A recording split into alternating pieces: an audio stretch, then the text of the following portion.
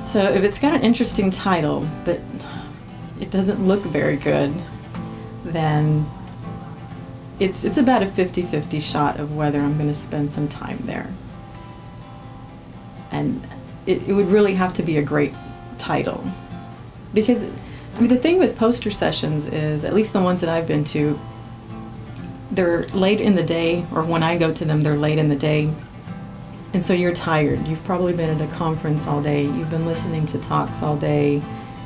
You're just sort of on information overload. And so when you get to a poster session, your brain is a little bit tired, and you want sort of easy. You want easy on the eyes, easy on the mind. So you're looking for things that are appealing. So if something is very cluttered and you see a poster where there's just a lot of text, there's very tiny font, there's a lot of data that's not very coherent, your brain just doesn't want to work that hard late in the day. You want things that are very clearly represented, so that you can go and get the information and decide quickly if you want to discuss this more with the presenter there, or if you just want to move on and find something else. Now here is the poster that is, we already looked at the title. It's called Quadrature Encoder for Drilling Rig Drawworks. Notice how it's made. It is a PowerPoint presentation that's been printed out and put onto poster board.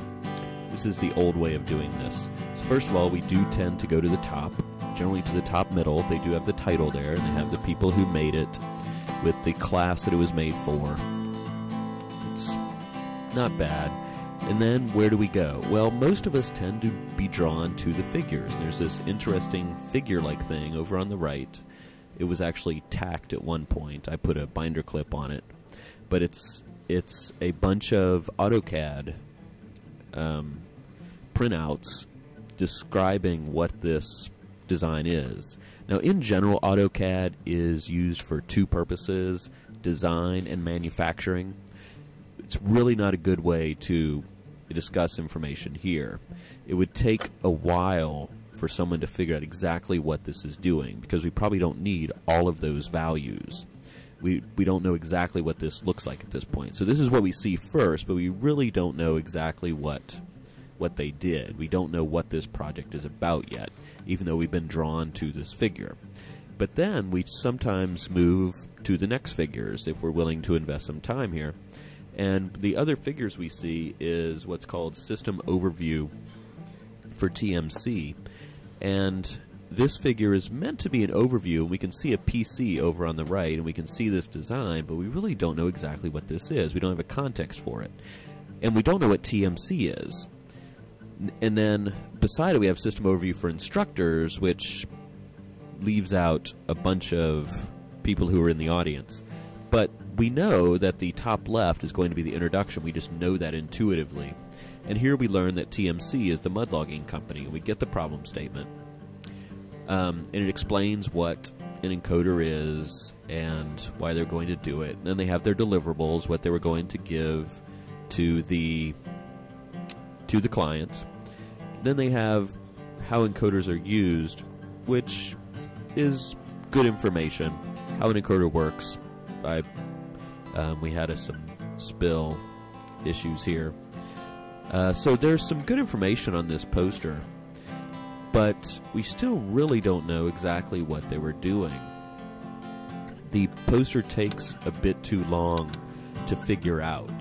We would have to talk to the people, get them to try to explain what they did. Probably have to say something, ask pretty basic questions. Can you tell me exactly what you did, what your project was about? Because we're not able to figure it out just from the poster.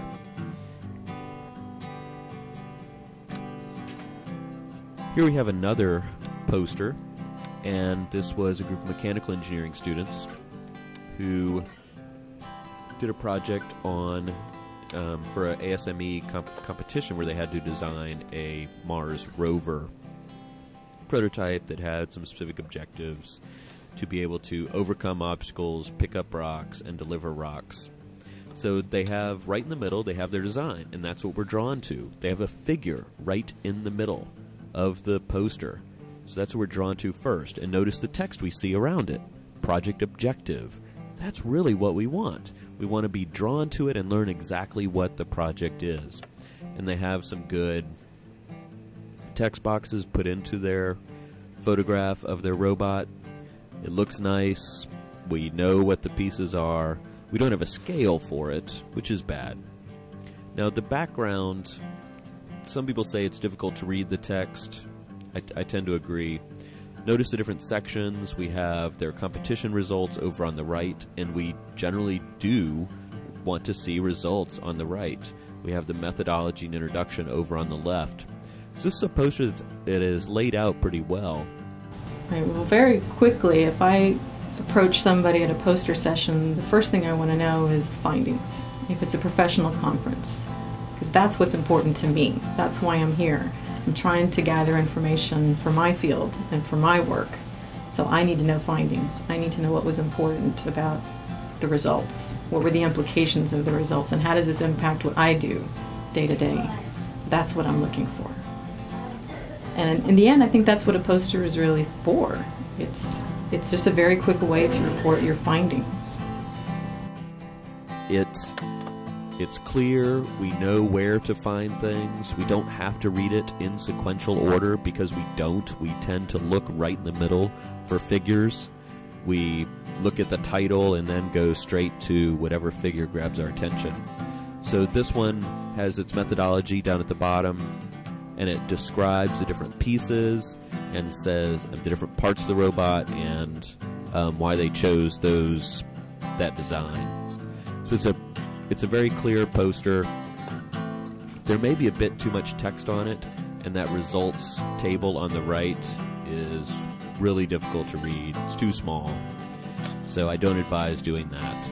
And they have chosen to use text instead of figures. They have one very clear central figure, but they could really use more figures even to describe the methodology.